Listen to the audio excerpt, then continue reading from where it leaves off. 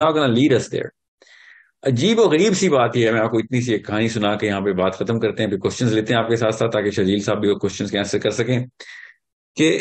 Amazing सी बात यह है, and I do not know whether Sharjeel साहब you have experienced this and I'm pretty sure you have, कि जितने भी फील्ड्स मेडल के आप लोग देखेंगे, उनके करीब करीब बता किन लोगों को देखेंगे आप जिन्होंने फील्ड्स मेडल लिए में। It's like some certain people just become qualified to hit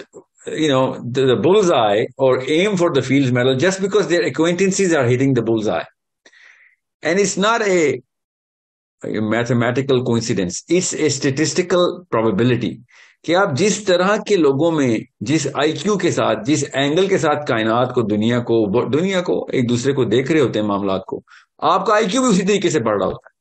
so it is so beautiful of reality के हाई आईक्यू के भी क्लस्टर्स बने हुए, सिर्फ मैथमेटिक्स के नहीं, दुनिया की हर चीज के। और उस कम्युनिटी में हर एक का आईक्यू खुद ही बढ़ रहा होता है, और वो वाकई में वो बड़े मसले सॉल्व करते हैं। हमने अपनी कम्युनिटी को खुद दूर किया हुआ है ऐसे मसाइल को सोचने और उनको हल करने की। खुद Muslims don't even are not even in A ratio worth mentioning. So it is not a coincidence कि Muslims are not hitting for the Fields Medal or looking at global problems in mathematics or putting forth some equations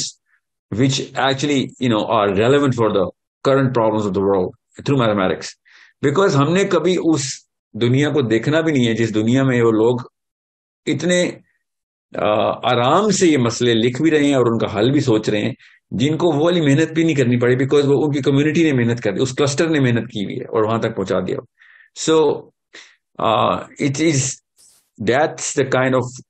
company of people we want our students to become, कि एक दूसरे का IQ बढ़ा रहे हो, एक दूसरे को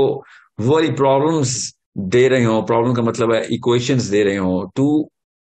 सॉल्व और to think about. And that's what our teachers are going to be trained about, कि भैया आपने बच्चों को मैथ्स नहीं सिखानी, मैथ्स की यूटिलिटी सिखानी है,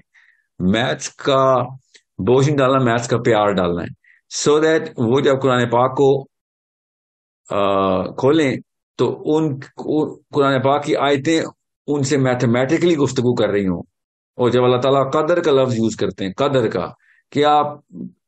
हम सब देख लें कि अल्लाह ताला किस तरीके से एक एक चीज को कदर, मतलब एक खास वेट के अंदर एक परफेक्ट बैलेंस में हमारे सामने प्रेजेंट कर रहे हैं पूरी कायनात को, as a what, as an आया, एज ए निशानी, कि भाई तुम अगर मैथ्स नहीं सीख रहे तो तुम्हें कैसे पता चलेगा मेजर कैसे करना।